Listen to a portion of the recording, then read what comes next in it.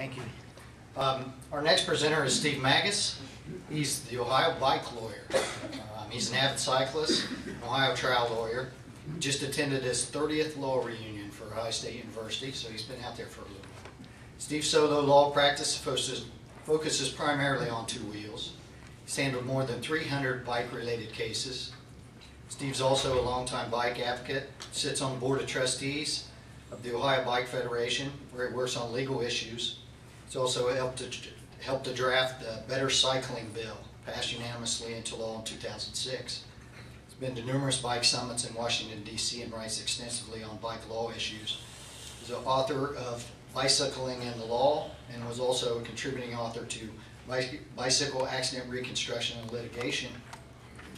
Steve has spoken many times at OTEC. Today he'll be talking about ongoing project of reviewing in detail each and every fatal bike accident in Ohio. Steve founded his firm, the Magas firm, in 2009, and he can be found at ohiobikeLawyer.com. Please welcome Steve.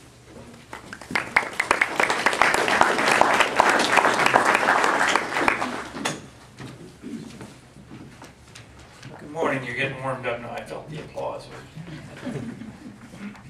My practice over the last 30 years has really changed a lot. I've done a lot of personal injury and wrongful death cases and those types of things. Done about 25 years of the bicycle-related stuff as initially as sort of a little sideline and nobody else did. And now it's the bread and butter of my practice that nobody else does. So I'll just keep it quiet and nobody will want those cases. But the topic today I'm going to talk about. I thought that was it. Yeah. Maybe it is. No, it's on. Left or right? No, it's on. There you go. That's it. Do you know which button it is? Should be the right. Here, Right against them. There you go. There we go. No, this is not my thing here. Bicycle fatalities and crashes and causes to some degree. We're also going to touch on some things on some recent cases that have happened here in Columbus and a few other things around the state. But first, a lesson in crashing. And if you've heard this story before, I apologize, but it's such a good one. I love to repeat it. This was Memorial Day in New York City. A lot of people were out. A lot of bike riders were out, thousands and thousands of bike riders.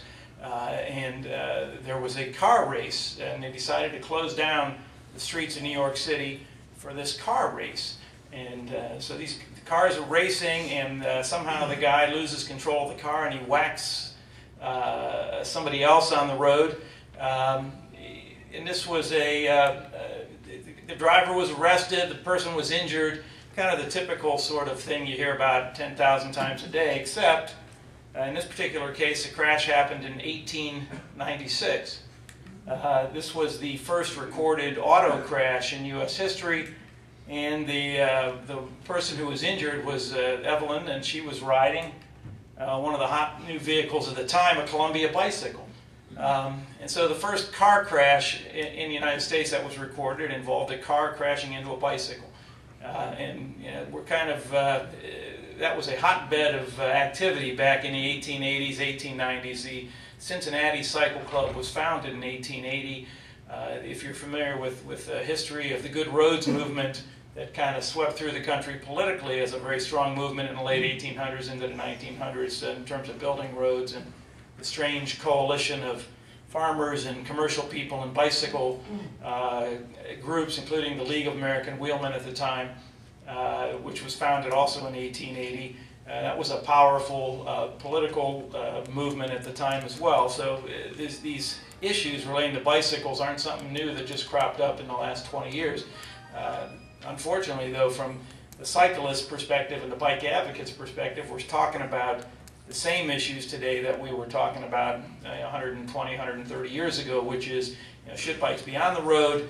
Where do they belong on the road? How do we make things so that they're accommodated? How do we educate the motoring public about the fact that bicycles are on the road and we have a right to be on the road?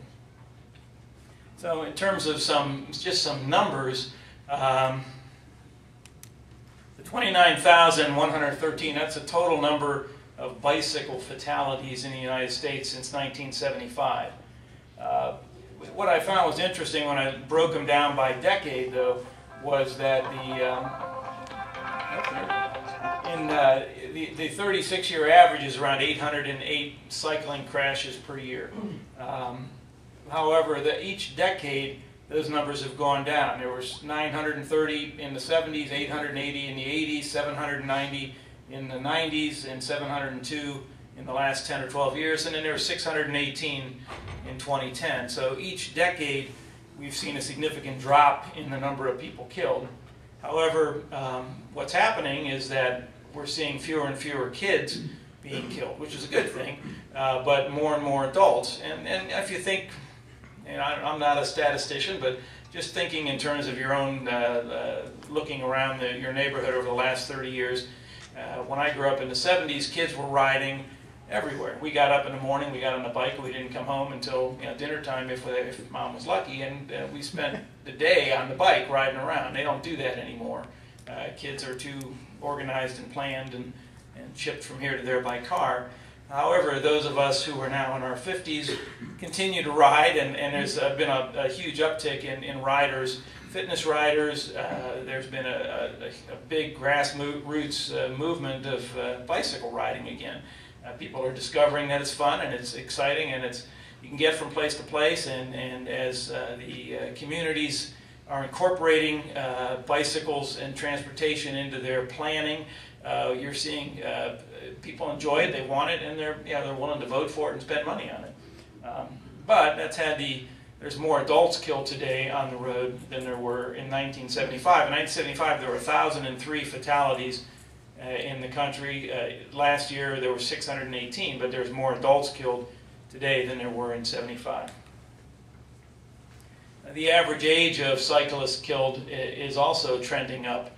But again, this is the same age group. The people 10 years ago, the average age was 10 years younger than it is today. So the same people are sort of out there, a lot of them anyway. But there's also an uptick in the ridership in the 20 to kind of 40 age group. They're spending a lot of money on bikes. They're buying a lot of bikes. You're seeing a lot of $1,000, $2,000, $3,000, $4,000 bikes going off the shelves, as well as millions and millions of Kmart and Walmart bikes as well.